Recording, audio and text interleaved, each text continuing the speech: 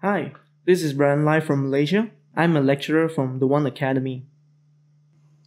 In this video, I am going to make high-resolution model from our previous blocking model, as well as putting texture on them. We will be covering modeling, UV in Maya, and texturing Substance Painter. Let's get into it. I have my block scene open and I'm going to export the book geometry only, then import it to a whole new scene like we always do. Since this book was already a simple rectangle, we don't really need to create a new model to replace it. Simply start from this low resolution model. I'm separating the faces to two components, the paper in it and the cover itself. First thing to do here is to give thickness to the cover and extend the size just a little for the bottom, top and right side.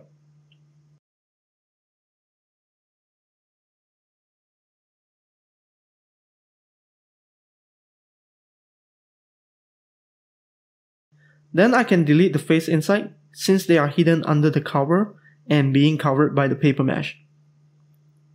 What's different for this tutorial here is that we are going to UV this before making a high resolution model.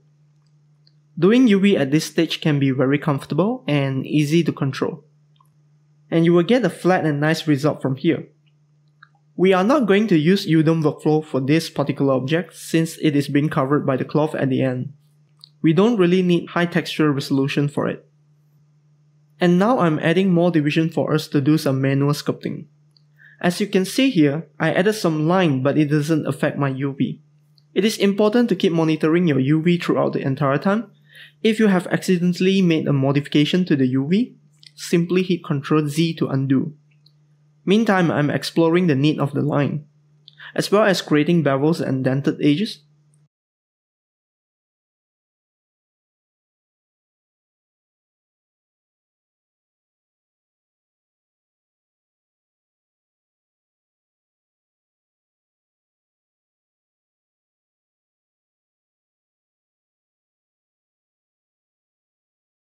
Now we may start sculpting by going to Sculpting tab in the menu and select the fourth brush from the list, which is similar to the ZBrush Move brush. Then we can make some imperfection to the edge, bend and squeeze it. Do try out other brushes. If you did a bad stroke, simply undo it. Hold Shift for Smooth brush, exactly the same with ZBrush.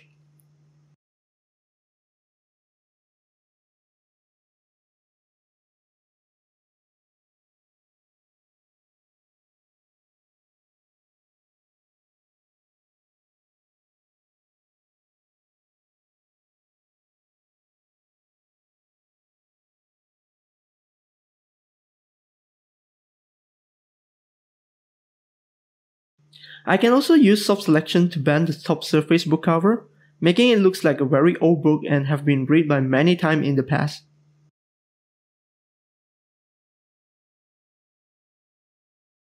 Once we are happy with the shape, we can export this to OBJ and proceed texturing in Substance. Here I am importing my model to Substance Painter. To speed things up, we are going to use some preset material. In my case here, I'm using Fabric Suit Vintage. The texture seems to be a best fit to our cover. I put it into a folder and name it Fabric, and create a mask and target it to the cover. Then create another folder, name it Book Paper. Create a black mask and target only to the paper area. Then create a base material and put under it. Now we are going to further enhance the cover by changing the color. Giving it a dark and dull brown color can make it look vintage. Also, we are going to strengthen the fabric lines. There's few parameters under the pattern tabs. Simply play with them and see how it turns out. Although all the parameters effects here can be created easily by adding more layers manually, but if there's any way we can keep our layer clean, it will be the go-to option. Next, we create directional lines for the paper part. Create a new layer and name it Line Bumps. Set its height to negative values. Create a black mask and add directional noise tool under the Fill tab. Play with the UV transformation to achieve a thin, subtle and clean straight line.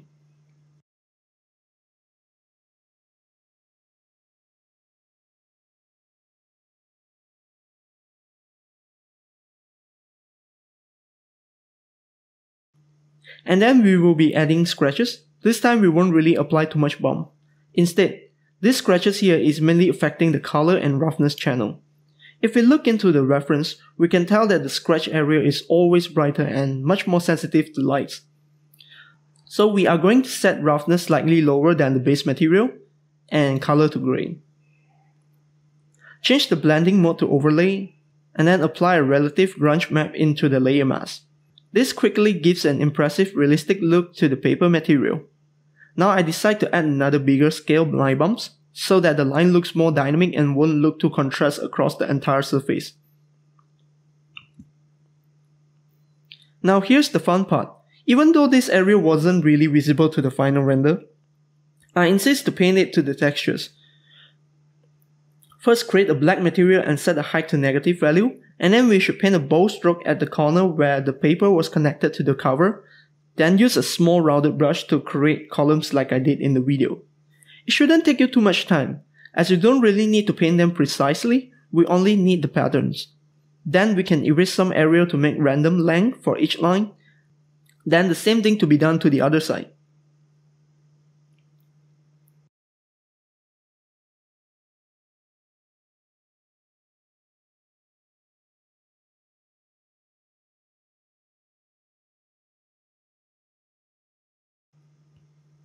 Now I'm adding water stain to the cover.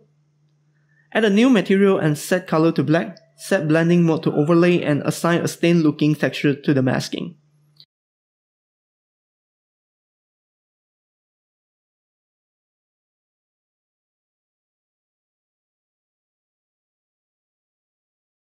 I added roughness here to be slightly shinier than the base, so that the stain is a little sensitive compared to the base itself. I then go to Photoshop to create a tighter texture for the book cover. This is Life of Girls Who Became Famous, written by Sarah back in 1886. One thing to bear in mind, if you want to input your own texture into Substance Painter, be sure that your canvas size is a perfect square. Otherwise, you will be experiencing image stretching.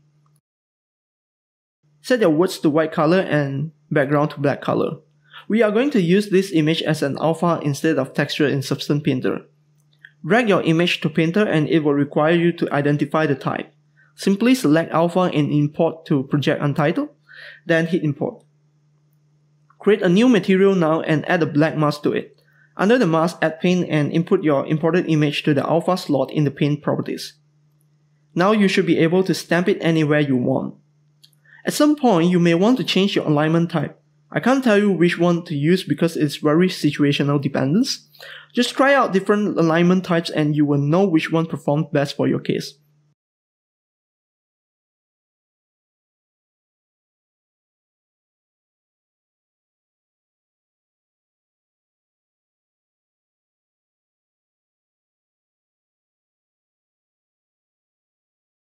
Last, we are going to paint some darker color around the book corner and occlusion area.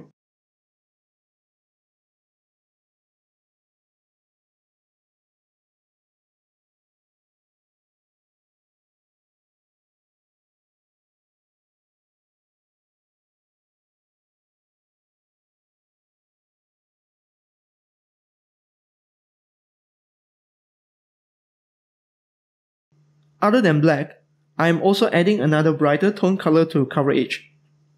I want to make this book look like it was placed in a standing wave for many years, so we are going to paint the bottom area to be brighter because it was damaged by rubbing and friction.